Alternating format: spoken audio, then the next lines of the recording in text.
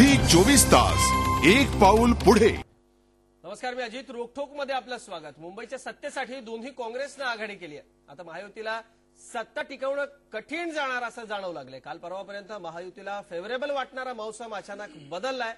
त्यातच मनसेच्या इंजिनाची धडधड कुठपर्यंत जाणार यावरची देखील राजकीय वर्तुळात तर्कवितर्क रंगतायत। एकूणच मुंबईत आता तिरंगी लढत होणार हे मात्र निश्चित आहे। निकाल त्रिशंकू लागतील का, नेमकी परिस्थिती काय असेल याचाच वेध आपण आज रोखोक मध्ये घेणार आहोत। मुंबई महापालिकेच्या चाव्या कुणाकडे?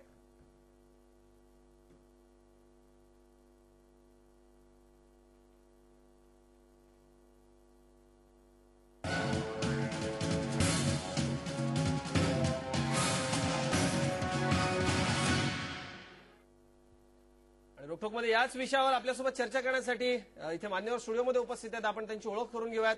राष्ट्रवादी काँग्रेसचे प्रवक्ते मुनाफ हकीम। मुनाफ भाई, स्वागत तुमचं। राम कदम आहेत मनसेचे आमदार। रामजी, तुमचंही स्वागत स्टुडिओमध्ये। जनार्दन चांदूरकर आपल्यासोबत आहेत, काँग्रेसचे प्रवक्ते। चांदूरकर साहेब, तुमचंही स्वागत। आणि आपल्यासोबत आपल्या दुसऱ्या स्टुडिओमधून आहेत अवधूत वाघ, भारतीय जनता पक्षाचे ते प्रवक्ते आहेत, त्यांचंही स्वागत। आणि प्रेम शुक्ला, दोपहर का सामनाचे संपादक। प्रेमजी, तुमचं देखील स्वागत या चर्चेमध्ये।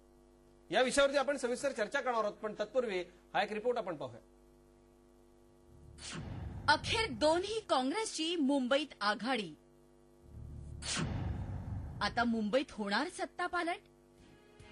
17 वर्षांचं शिवसेना भाजप युतीचं शासन हटवण्यासाठी दोन्ही काँग्रेसनं ऐतिहासिक आघाडी करून कंबर कसली आहे।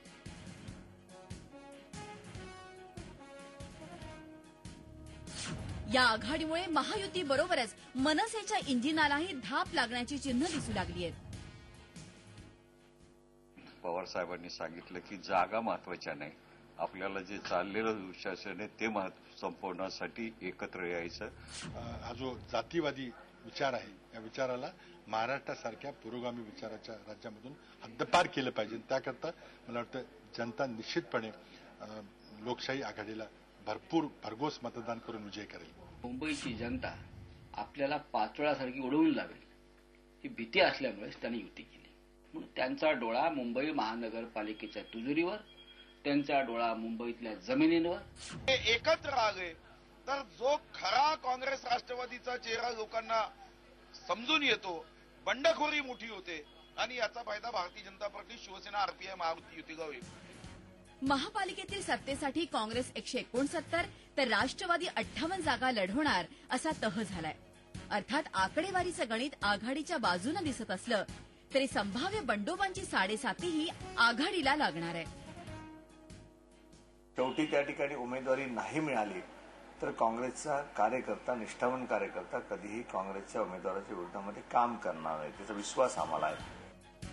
आता महापालिकेची लढत खऱ्या अर्थानं सुरक्षेची होणार आहे।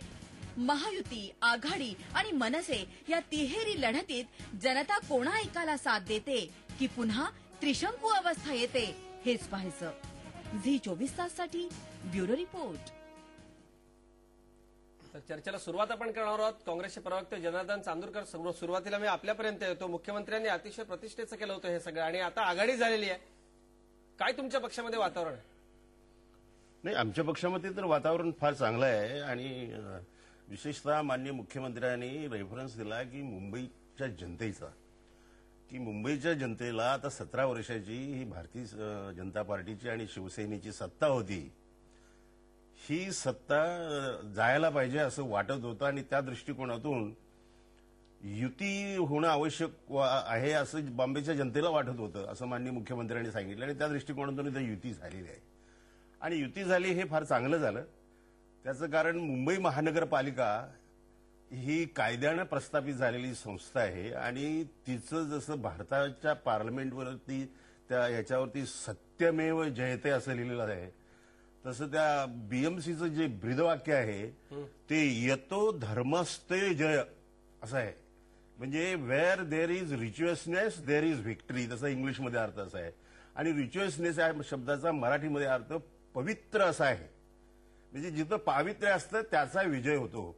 ह्या 17 वर्षाच्या कारकिर्दीमध्ये बीएमसीचं मग ते हेल्थ डिपार्टमेंट असतो, ड्रेनेज डिपार्टमेंट असो, रस्ते साफ करायचं डिपार्टमेंट असो, गार्बेज असो, अक्ट्राय डिपार्टमेंट असो, आता 18 मध्ये तर मला वाटतं गेल्या आठवड्यामध्ये 15 दिवसाच्या पूर्वी हायकोर्टमध्ये एक मॅटर चाललेली होती आणि त्याच्यामध्ये जस्टिस मुजुमदार आणि जस्टिस सावंत या बेंचनं महानगरपालिकेवरती स्ट्रिक्चर्स पास केले.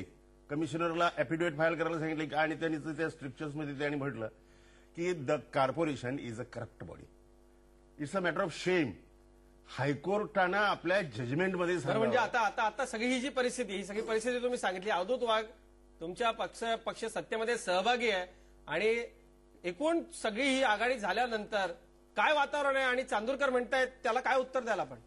सर्वप्रथम तुमचा आजचा जो प्रश्न आहे महानगरपालिकेच्या चाव्या कोणाकडे, तर मला असं सांगायचं आणि नम्रपणे नमूद करायचं आहे की मुंबई महानगरपालिकेच्या चाव्या या मुंबईतल्या समस्त जनतेकडे आहेत आणि ह्या चाव्यांचा ट्रस्टी होण्यासाठी किंवा विश्वस्त होण्यासाठी आम्ही या निवडणुकीच्या आखाड्यामध्ये आहोत. या चाव्यांचा मालक होण्याची ज्यांची इच्छा आहे त्यांची इच्छा त्यांनाच लखलावो, परंतु या चाव्यांचा ट्रस्टी होण्याची मात्र आमची इच्छा आहे. आता चांदूरकर साहेबांनी आरोप केले हे चांदूरकर साहेबांचं कामच आहे.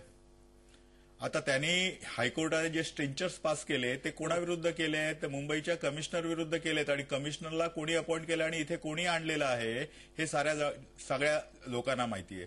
मुंबई महानगरपालिका ही एक सेवाभावी संस्था आहे. म्हणजे ही कायदे मंडळ नाहीये. विधानसभेमध्ये किंवा लोकसभेमध्ये जे कायदे बनवले जातात ते कायदे इथे बनत नाहीत. इथे ही स्थानिक स्वराज्य संस्था असल्यानंतर वॉटर, गटर आणि मीटर एवढ्यापुरते मर्यादित इथे विषय असतात.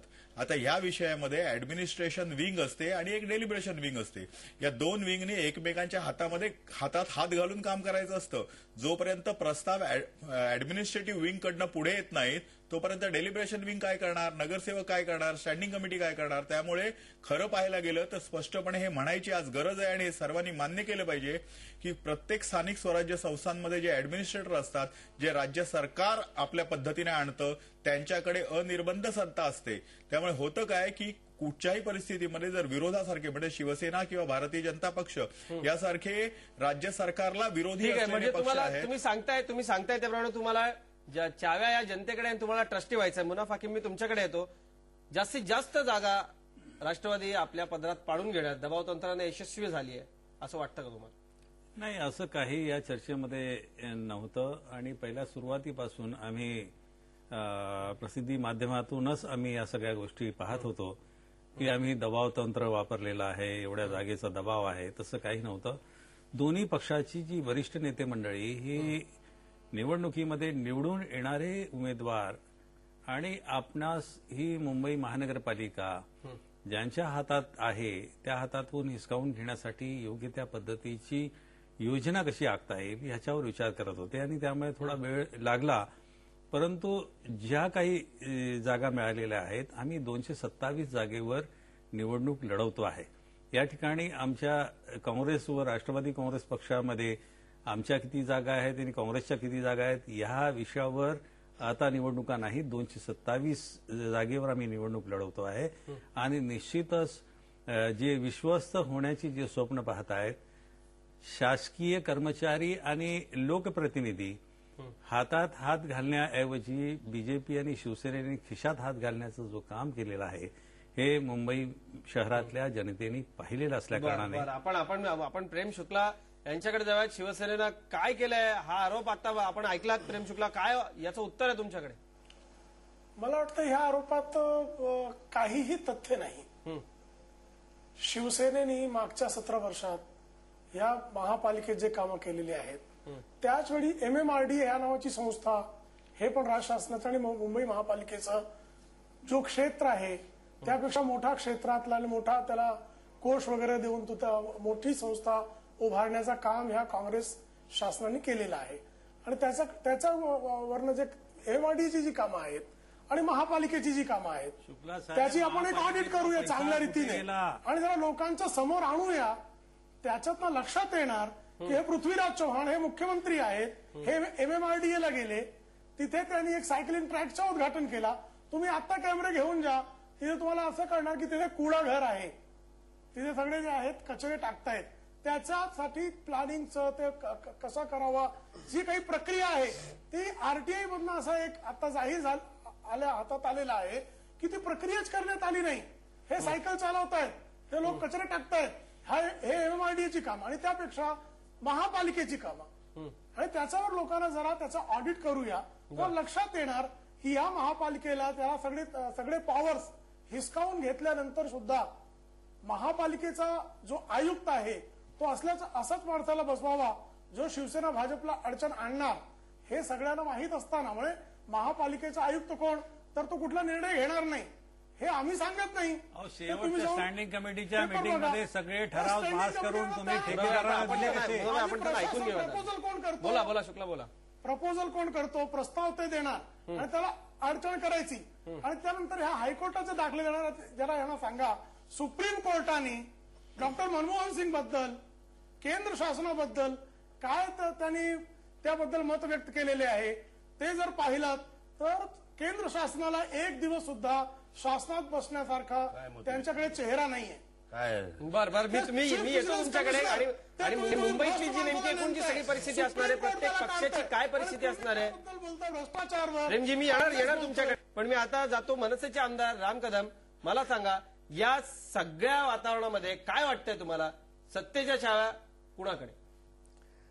मला सत्तेच्या चाव्या कुणाकडे या प्रश्नाचं उत्तर देत असताना मला सगळ्यात महत्वाचं असं वाटतं की मी एक राष्ट्रवादी एका बाजूला माझ्या आहेत आणि दुसऱ्या बाजूला काँग्रेसचे आमदार आहेत.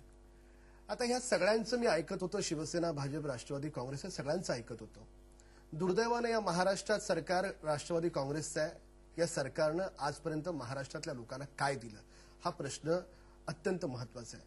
आणि भाजप सेनेनं 85 पासून मधली 1-2 वर्ष वगळता जवळजवळ मागची 20-22 वर्ष मुंबई शहरात सत्ता भोगली, अनेक ठिकाणी सत्ता भोगली. यांनी देखील लोकांना काय दिलं? महत्वाचं असं आहे की ज्याला आपण आंतरराष्ट्रीय शहर म्हणतो मुंबई शहर, या मुंबईमध्ये आज घाटकोपरमध्ये विक्रोळी पार्क साईड नावाचा एक भाग आहे, अनेक बाकी इतर भाग असतील. रात्री 1 वाजता पाणी येतं, दुसऱ्या भागात पहाटे 2 वाजता पाणी येतं, तिसऱ्या भागात पहाटे 3 वाजता पाणी येतं. म्हणजे मध्यरात्री महापालिका पाणी सोडते. ही पाणी सोडण्याची वेळ आहे. आंतरराष्ट्रीय स्टँडर्ड आहे की प्रत्येक माणसाला किमान 135 लिटर पाणी मिळालं पाहिजे. मुंबई महानगरपालिकेचं स्टँडर्ड आहे की 45 लिटर मिळालं पाहिजे. दुर्दैवानं ते 45 लिटर सुद्धा मिळत नाही. म्हणजे 4,500 MLD पाण्याची क्षमता ही मुंबईची आहे, पण प्रत्यक्षात मिळतं 3350 MLD पाणी मुंबई शहराला पुरवलं जातं. त्यातलं 800 MLD पाणी वाया जातं. ह्या वाया जाणाऱ्या पाण्यावर 700 कोटी रुपयांनी 5 वर्षात खर्च केले. दुर्दैवानं प्रत्यक्षात मिळणारं पाणी मुंबईकरांना फक्त 2,500 MLD आहे. म्हणजे एवढं कमी पाणी, म्हणजे एखाद्या गरीब माणसाची पाण्याची तहान असेल, गरीबाची असेल श्रीमंताची असेल, त्याला 3 ग्लास पाणी हवं असेल तर मुंबई महानगरपालिका 1 ग्लास पाणी देते, ते देखील शुद्ध नाही. आपण बिल्डिंगवरची पाण्याची टाकी स्वच्छ करतो, जर 6 महिने केली नाही तर फुटभर गाळच असतो. मुंबई महानगरपालिकेमध्ये या सगळ्या टाक्या मागच्या 100 वर्षात एकदाही स्वच्छ झाल्या नाहीत, कारण त्या स्वच्छ करण्यासाठी प्रोव्हिजनच नाही. म्हणजे आपण मुंबईकरांना पाणी व्यवस्थित देऊ शकलो नाही, मुंबईकरांना रस्ते व्यवस्थित देऊ शकलो नाही. 20 वर्षापूर्वी बीटीहून निघालेला माणूस, मंत्रालयातून निघालेला माणूस बोरिवलीला किंवा मुलुंडला 1 तासात पोहोचत होता. आज त्याला 3 तास लागतात. म्हणजे तुम्ही पाणी दिलं नाही व्यवस्थित, तुम्ही त्यांना रस्ता दिला नाही व्यवस्थित, त्याच्यानंतर तुम्ही त्यांना आरोग्याचं काय दिलं? 1.5 कोटी लोक राहतात या मुंबई शहरात. या 1.5 कोटी लोकांसाठी फक्त हॉस्पिटलमध्ये 10,169 बेड आहेत. पुरतात का? नाही पुरत. 600 डॉक्टर्सची मुंबई महानगरपालिकेमध्ये कमतरता आहे. काय म्हणतात राम कदम? म्हणजे या सगळ्या ज्या सुविधा प्राथमिक सुविधा मी तुम्हाला सांगतो तुमचा प्रश्न लक्षात आला की प्राथमिक सुविधांचा बोजवार आहे. महानगरपालिकेमध्ये जे पाणी पुरवठा शिपाई नसेल, क्लर्क नसेल, मी समजू शकतो.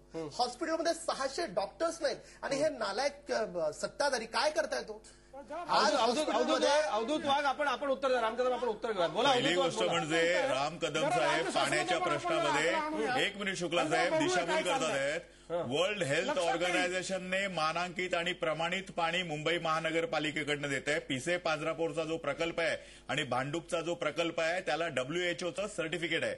आता हे जे पाणी आहे क्लास 1 पाणी आहे, WHO सर्टिफाईड पाणी आहे, ते मुंबई महानगरपालिका पुरवते. दुसरी गोष्ट म्हणजे पाण्याच्या टाक्या साफ साफ केल्या जात नाहीत, हे अतिशय खोटी बातमी तुम्ही आहे. माहिती आणि घ्या, तुम्ही तुम्ही दिशाभूल माहिती करताय. घ्या, अर्धवट माहिती घेऊन माझ्याकडे बोलू नका. 100% बातमी. जबाबदारीने बोलतोय. मी अतिशय जबाबदारीने बोलतोय. एक लक्षात घ्या, तुमची माहिती अपूर्ण आहे. मुळात पाण्याच्या टाक्या स्वच्छ व्हाव्यात याच्यासाठी महापालिकेकडे provision असते. मी तुम्हाला नाव घेऊन सांगतोय. रावळीचं लो लेवल रिझर्व्हॉयर, त्याच्यानंतर दुर्गादेवीचं बी वॉर्ड, दुर्गादेवीचं सी वॉर्ड, त्याचप्रमाणे खंडेलवाल बोध, ह्याच्या तर मला माझ्याकडे तर परचेस ऑर्डर्सच्या कॉपीज आहेत की ज्या कंपनीला, त्या कंपनीचं नाव पण मी इकडे सांगू शकतो की कोणाला हे ऑर्डर मिळाली. पाण्याच्या टाक्याच्या परचेस ऑर्डर विकास कामाला आलो, पण आपला नेमका विषय असा आहे, आता तुमच्या सगळ्या पक्षांची भूमिका काय असणार आहे? राम कदम आणि अवधूत वाघ, बरं का, आपला विषय करायचं कॉन्ट्रॅक्ट पण आता मुंबई महानगरपालिकेने दिलेलं आहे आणि याचे माझ्याकडे पुरावे. नाही, आपला जो विषय आहे, आपला जो महत्वाचा विषय आहे, जनार्दन चांदूरकर, मी आपल्याकडे येतो. साफ होत नाही. अवधूत वाघ, आपण आपल्या विषयाकडे येऊयात. हे जे भांडण आहे शिवसेना मनसेचं, याचा फायदा होईल का तुम्हाला? काय मला फक्त एक सांगायचं, शुक्ला, मी येतो तुमच्याकडे. प्रश्न तो नाही. इथं निवडणुकीमध्ये कुणाचं वैरी आहे आणि कोणती राजकीय पार्टी कोणत्या राजकीय पार्टीवरती कुरघोडी करते, याच्यापेक्षा मुंबईमध्ये योग्य सत्ता आली पाहिजे आणि मुंबईकरांना यांनी सांगितल्याप्रमाणे प्रशासन चांगलं मिळालं पाहिजे. मुंबई महानगरपालिकेचं बजेट हे 26,000 कोटी रुपयाचं बजेट आहे आणि हे बजेट देशातील बऱ्याच राज्यांच्या पेक्षा सुद्धा मोठं बजेट आहे. आणि या मुंबई शहरामध्ये MMRDचा आता मगाशी शुक्लांनी उल्लेख केला. MMRDAनं सगळे फ्लायओव्हर्स मुंबई शहरातले बांध, वेस्टर्न एक्सप्रेस हायवे. मी पण पुन्हा त्याच चर्चेवर know that is very important. What are they doing with the budget? विषय जो आपला आहे ते आपण विषयावरती येऊयात. जो आपला विषय आहे महत्वाचा, की या दोघांच्या भांडणाचा तुम्हाला लाभ होईल का? काय अंदाज तुमचा? हा माझा प्रश्न तुम्हाला होता. हा प्रश्न जो तुमचा आहे, हा प्रश्न त्यांच्या भांडणाचा लाभ घेण्याची आमची काही इच्छा नाहीये. आणि अशा पद्धतीनं पॉलिटिक्स जर आम्ही करालो तर आम्ही 150 वर्ष सर्व्हाइव्ह झालो नसतो. लोकशाहीचं हे ज्वलंत लक्षण आहे की निरनिराळ्या राजकीय पक्ष असायला पाहिजे आणि त्यांनी एक दुसऱ्यावरती टीका केली पाहिजे. हे डेमोक्रेसीचं लक्षण आहे. आणि म्हणून मनसेसारखा पक्ष यांनी जर टीका केली किंवा सेनेसारखा पक्ष यांनी टीका केली आणि ह्यांची एकमेकाची टीका चालू झाली, या दोघांच्या भांडणाचा फायदा आम्ही उठवू इच्छित नाही. आम्ही लोकांच्यापर्यंत जाणार आणि लोकांना सांगणार की उद्धव ठाकरे हे खोटं बोलतात. दिलेलं वचन जे आहे, आम्ही आतापर्यंत जे सांगितलं ते केलं. काय केलं? आता यांनी सांगितलं पाण्याच्या टाक्या साफ करत नाहीत, रस्त्यावरती गार्बेज, मुंबई शहरावरती खड्डे आणि भ्रष्टाचाराचा या सगळ्या गोष्टी असल्यामुळे दाखवणारी आहे. फोकस करू ना. प्रेम शुक्ला, मी आपल्याकडे येतो. एक छोटासा ब्रेक आपण घेतोय. रोकठोक मध्ये ही चर्चा अशी सुरू असणार आहे. लगेचच आपण परतूया. झी 24 तास, एक पाऊल पुढे.